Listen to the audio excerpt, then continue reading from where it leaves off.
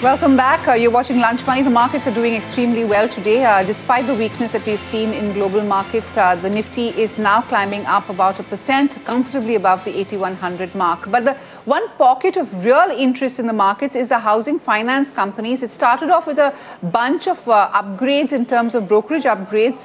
And then we had that big announcement from the CCEA, which is of the Cabinet Committee on Economic Affairs yesterday, giving a big leg up to the Housing for All drive. Now, let's take you through what they have actually done. The government has approved an interest subsidy on housing loans for a tenure of up to 15 years. Low-cost housing schemes will now get a 6.5% interest subsidy for loans up to 6 lakh rupees. And above that, they have also changed the definition of households which are eligible for this. To discuss this and whether the excitement is warranted, joining me on this leg of the discussion is Mohit Goel, CEO of Omaxe, and Sudhin Choksi, MD of Grow Finance. Gentlemen, thank you so much for joining us. Mr. Choksi, your stock is doing extremely well today, so it's a good time to talk to you about the opportunity over here. What are you seeing as the opportunity after this kind of announcement by the government? I think this is going to open up a great opportunity for developers in the private sector, as well as for the housing finance companies, and also for the banks. Largely, the segment was getting neglected in EWS and the LIG segment. I think they will be the biggest beneficiary, in terms of getting the housing at an affordable cost. Mohit, let me get you in over here. We've had this discussion before, Mohit, and Omaxe was one of the early movers in affordable housing, which you pulled back from. Now, take us through what your own perception is from what the government has done on both these counts, interest rate subvention and the fact that the definition of the households has changed. So first of all, let me just say that this is one of the remarkable things which the central government has done. We were waiting for it since ages. Hats off to them, first thing. And the second thing, which we've been reiterating and saying that we need to increase the eligibility of EWS and LIG people, which they've done. So now they understand what is the ground realities and what's the practical thing. So I just went through the document and they've increased the EWS limit from 1 lakh to 3 lakhs. And for LIG, it's from 3 to 6 lakhs. That means a person who's earning around 40 to 50,000 rupees per month, he comes into LIG and he can avail all these benefits which you're talking about.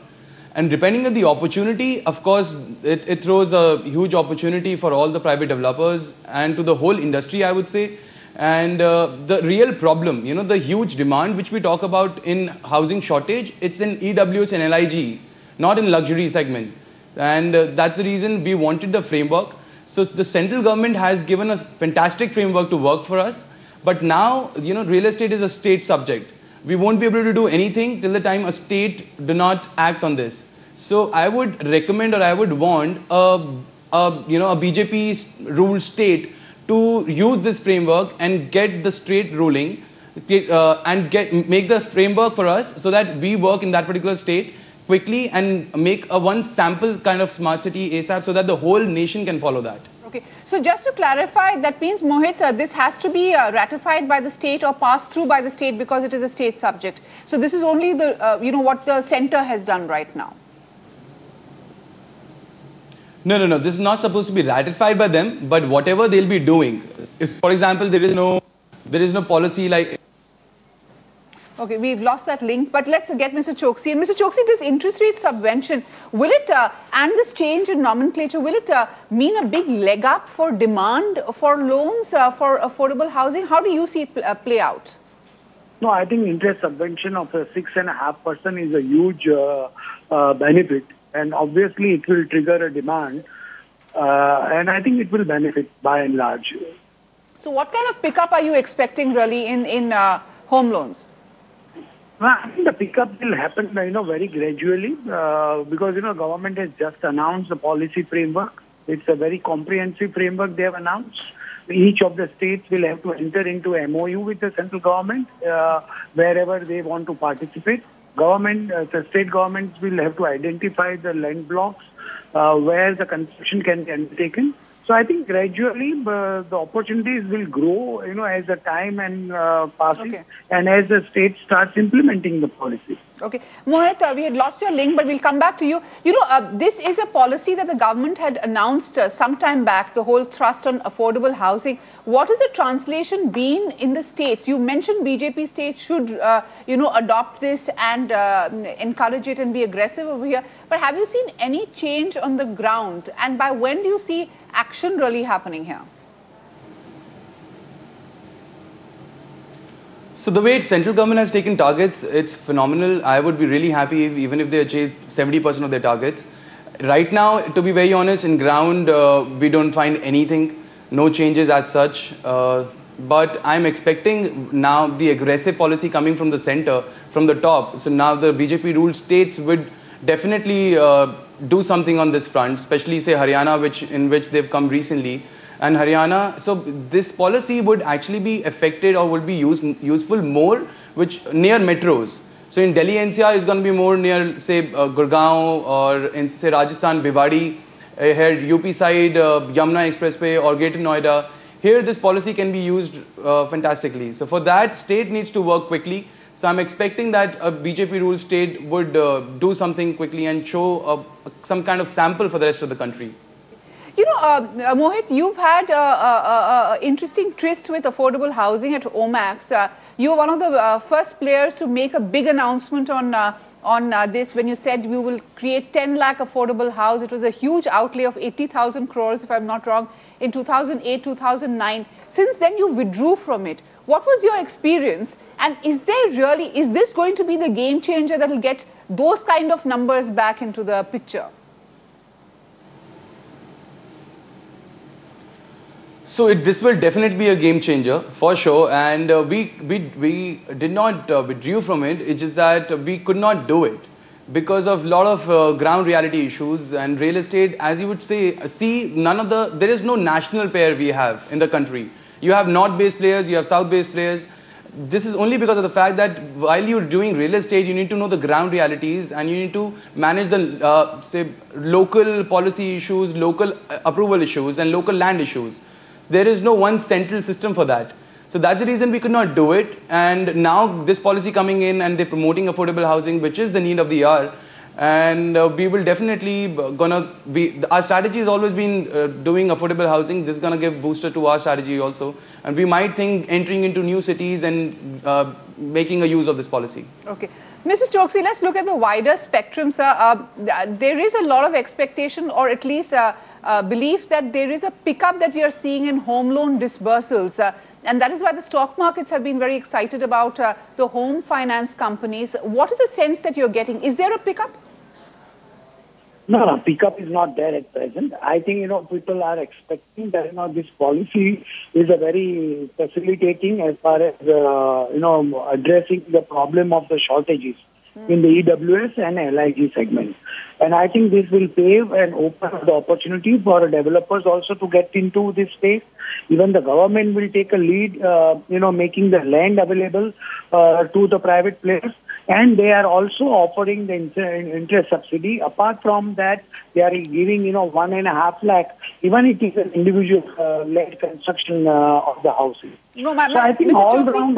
okay, Mr. Choksi, you're talking about what the government will do. My question was really whether there is a pickup overall in home loans from your perspective. Not at the moment. I told you upfront. Okay, no segment is there an uptick in? No. Okay. Okay, Mohit, is there any sense that you're getting of a pickup in sales? Last time we spoke about the massive inventory pile-up in real estate. What sense are you getting in terms of demand on the ground? See, the inventory pile-up which you see, it's in metros. It's more of a unit which is selling at 1 crore or 1.5 crores in metros. There is no supply for EWS and LIG. Tell me who is doing EWS, LIG projects in metros? Nobody. I don't think any private developer is able to do that because there is no feasibility in doing those particular projects. Now the feasibility will come in. As soon as the feasibility will come, a lot of developers will get into it and there will be supply of EWS and LIG coming in. Once and the demand is there. There is a huge demand for EWS and LIG. So I don't think so. If you are selling EWS LIG, you would have any sales issue. You would be able to sell that stock within a day. There'll be no inventory pile up. So nobody's supposed to be scared of inventory pile up because that inventory pile is of another segment completely. We are here talking about only EWS LIG and complete affordable houses. So I don't see any problem in sales. Okay, you don't see, we're not talking about sales, you're talking about overall sales, Mohit, and that's not picked up. But last question to both of you. How do you see this panning out? Mr. Choksi, by when do you see a real pickup in home loans, and when will you start seeing the benefits of this interest rate subvention and changes really coming in? What time frame are you seeing? I see at least, it will take 6 months' time, 3 to 6 months' time, because it's just a policy announcement. The framework has happened. They will have to draw up a detailed plan as to who would be the nodal agency, who will reimburse this interest subsidy, or who will, give the subsidy to the individual property owners. So I think it will take at least 3 to 6 months to, draw up a detailed policies and procedures. And then people will start getting the benefit of it. Okay. And that is the time really it will trigger the demand. Okay. That is in affordable housing, sir. On the general demand, when do you see a real pickup? I don't know. Very difficult to make a judgment because, people have been proven wrong over a period of last 18 months. Everybody thought in 6 months or 9 months' time the scenario will change. And we have not seen the scenario changing over the last 15, 18 months. Okay, so you don't see a visible sign of a pickup. Even now when many of the banks have started translating the RBI repo rate cut and the rates are coming down, you're not seeing a pickup in demand? No, I don't think it just happens. You announce a reduction in the rate of interest and it doesn't just trigger a demand. I think we'll have to wait and see how, it excites the ultimate customer. Property decisions take 3 to 6 months for a family to arrive at. Okay. So, and that's not happened as yet. Great, Mr. Choksi. Thank you so much for joining us. Mohit, I'll let you have the last word. But when do you see this benefit? As Mr. Choksi was saying, this is an announcement. Now we will need to see what the government does, how it gets notified, who's going to bear the brunt of the subvention, who's going to make up for that loss. By when do you start seeing, from your standpoint, real activity and demand, or first supply and then demand in this affordable segment? So by this policy, actually, the government is targeting around 2 crore houses by 2022. Ballpark figure, we would need 25 lakh crores for this particular target to be achieved.